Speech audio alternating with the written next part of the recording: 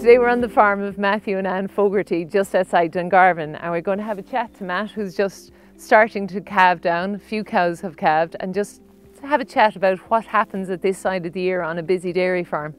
Donal Corkery is joining us as well. He covers the West Waterford area as the milk supply manager. So we dry up the cows first week of December, and we're back calving again in the middle of January. We calve over a 12-week period. The majority of the cows will be calved, about 75 to 80% calved in the first month. So once we finish milking first week of December, the parlour gets a hot wash of caustic and a hot wash descale.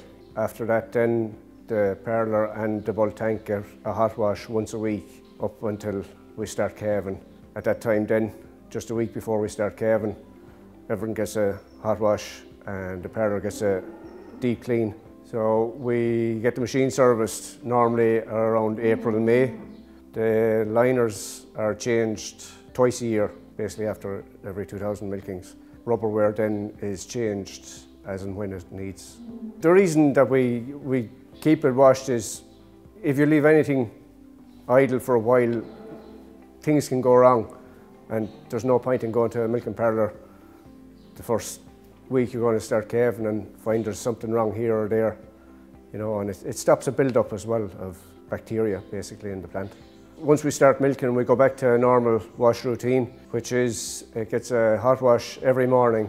Every fifth wash is a descale. It gets peracetic acid on the final rinse of every wash. Thermoduric for the most part was good, but for a few times during the year it spiked. So what we did was towards the end of the year, we started using powder with the liquid detergent in the auto wash, and we found that that is working. My receiver jar has glass on both ends. When I see that glass getting cloudy, I know that I'm heading for a problem. So we've been milk recording here for the past 25 years. We had a cell count issue back in 2018, and we changed from 4 times a year to 7 times a year.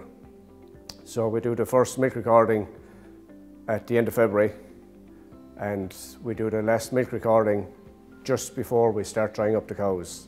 Any cow that has a cell count at any stage over 100,000 gets antibiotic treatment.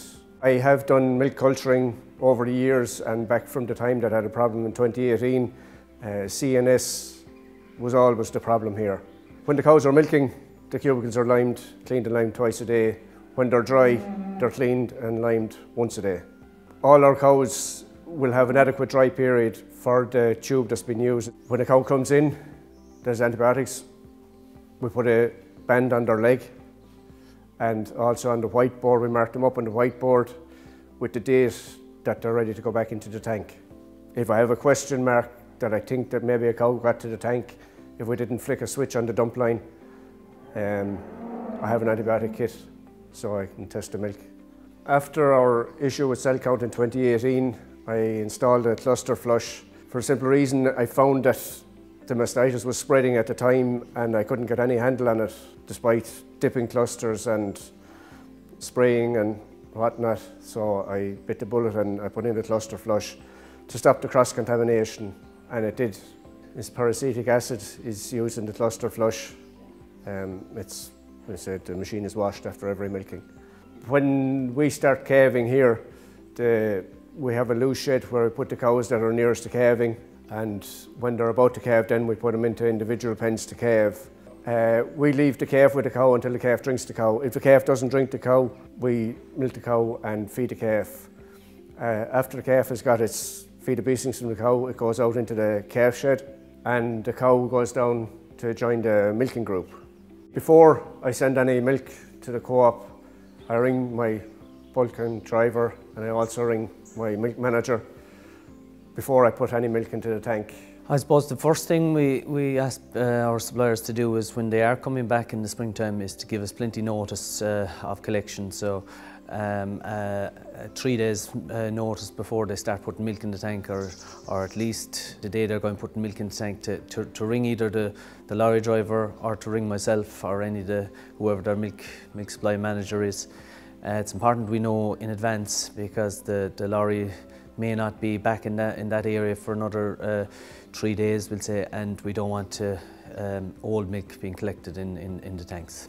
Just from a TBC point of view, every day milk TBC will double. So if you start off anyway high and it's doubling every day, if you go to 3-4 days, your quality is going to be deteriorating all the time.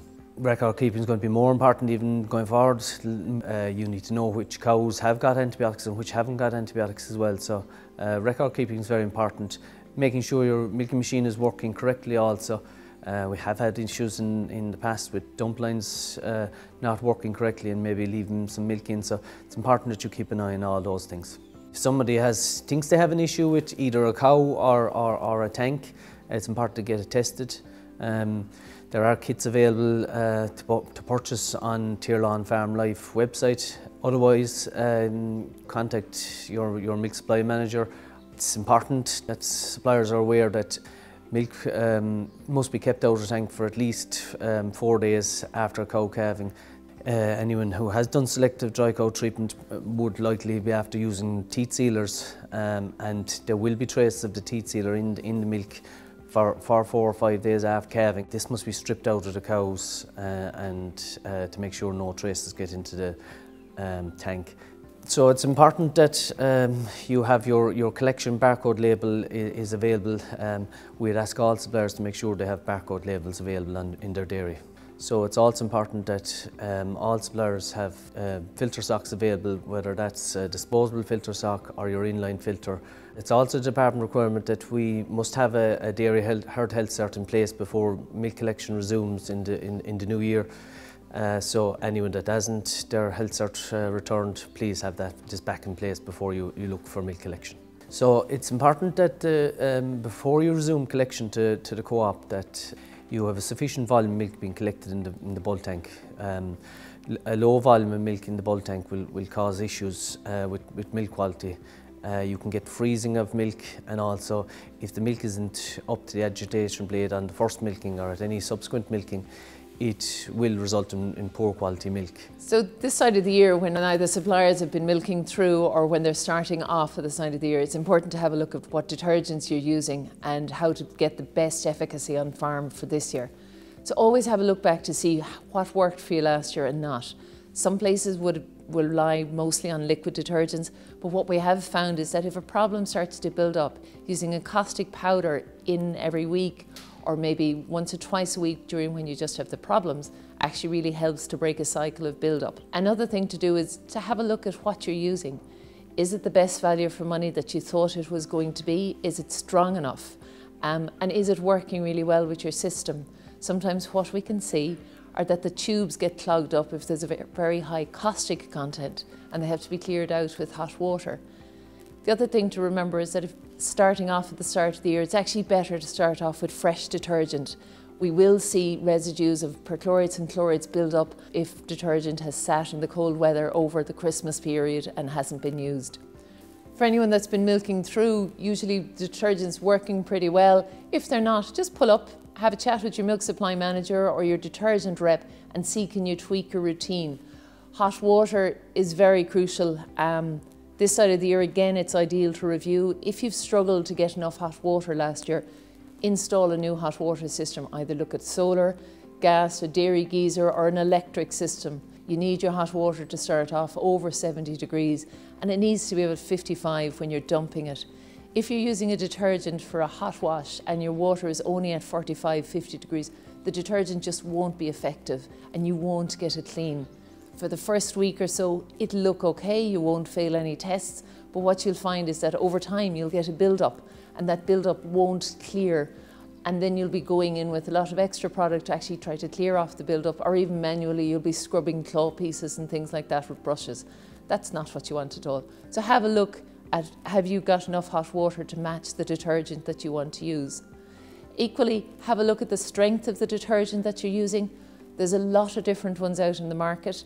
The stronger the caustic in particular, the better clean you're going to get. But making sure that your system can cope with that. So making sure that your tubes don't get blocked up and keep an eye on those every week. Another simple thing is to always make sure your drums of detergent in an auto wash system are full. A lot of the time they can actually be empty and you not realise it for a wash or two, and you'll very quickly get a build up. An area that sometimes we don't talk enough about is having a look at the wash trough, and you need to make sure that your wash trough has storage enough to take in enough water to mix up your detergent right. Some of the Teagasc research actually calls out as well, if you're using a water softener, make sure you're filling it up and reusing it and checking that it's working all the time. So you should test your water at the start and then after the softener has been added, just making sure that you're getting that right. If you've got hard water, it is harder for your detergent to actually work, so that's why a water softener is key. What we always recommend people to do is make sure that your teeth disinfectant is approved. Make sure you avoid using products with chloride or chlorine dioxide in them as teeth disinfectants or quacks or iodines. These will all give us residues in milk that are not wanted in dairy products. If you've got any queries about anything we've said today, contact your local milk supply manager or have a look at Tirlawn Farm Life website, where we have a lot of advisory pieces for this side of the year and starting back into milking.